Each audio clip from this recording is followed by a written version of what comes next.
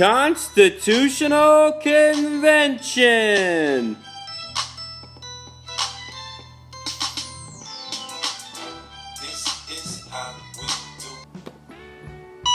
Uncle Sam's not doing too... Uh-oh. The Articles of Confederation's killing Uncle Sam. They're too weak. The only prescription is a Constitutional Convention, which results in the creation of my all-time favorite book, the United States Constitution. He's back! You did it, Constitution! The Constitution sets up a stronger national government.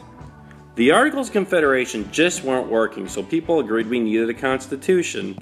Well, actually, they were just supposed to revise the Articles. They weren't supposed to write an entire new government, but you know, they did whatever they wanted, I guess. 70 people were appointed from the 13 states to attend the Constitutional Convention. I mean, they couldn't all make it. Jefferson and John Adams were out of town overseas, and Hancock and Henry weren't vibing a stronger national government, so some people didn't show up. Okay, so there was actually 55 people that showed up from the 13 original states. Okay, technically only 12 states sent people. Rhode Island was not interested in revising the Articles of Confederation. So not every famous person from the Revolutionary period shows up, but we got Ben Franklin, George Washington, James Madison, Alexander Hamilton. These are some heavy hitters. The father of the baby Constitution is James Madison.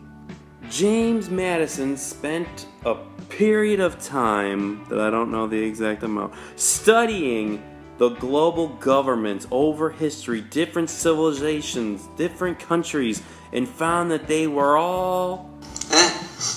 So these 55 individuals are going to spend about 4 months coming to an agreement about what this Constitution should look like. They had to construct this bad boy from scratch. And 43 people are going to stick it out and be happy enough with the document to sign that they approve it. How could they get this done? What was the secret to their success? We can work it out. We can work it out. Like when you and your boo each decide what the toppings are going to be on your half of the pizza? But then you're like, wait a minute. Why does my pizza taste weird? Oh my gosh, did a pineapple jump over to my side and hide under the cheese? This is disgusting. Forget it. From now on, we're getting 2 different pizzas. Because pineapple does not belong on a pizza. Sorry guys, I just went to a dark place. Totally scratch that pizza analogy. That was nonsense.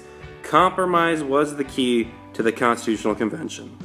Compromise number 1, the Great Compromise. The populations vary between the states.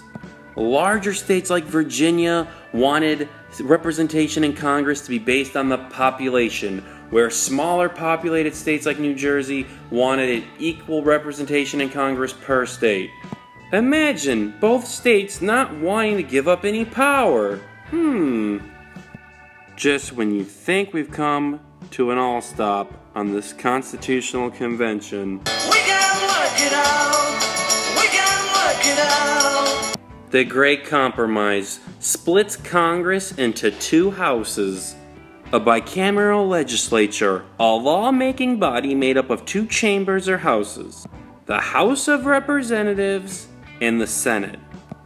In the House of Representatives, the number of seats is going to be based on the state's population. But in the Senate, each state's going to have an equal number of seats. We can work it out. We can work it out. Compromise number 2, the 3/5 Compromise. In terms of congressional representation, a slave counts as 3/5 a person. So 1 white person is a person, but 1 black person is 3/5 of a person. Or it takes 5 black people to equal the power of 3 white people. Usually kids are saying, hey, this is wrong, they're not treating people right. It shouldn't take 3 votes to equal 5 votes. We're talking about slavery here. The slaves didn't have any votes. The slaves are treated like cattle, like property. Slavery is horrible.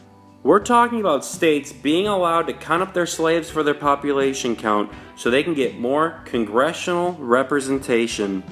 These slave states are gaining more power in the House of Representatives, the House of Congress, where power is determined by your state's population. There are some people against slavery at this time, but there's not enough of them for this to be a major issue yet. But you can really see the foreshadowing of the Civil War. Compromise number 3, the Slave Importation Compromise. So they're trying to write a new government, and the South wants to protect slavery forever.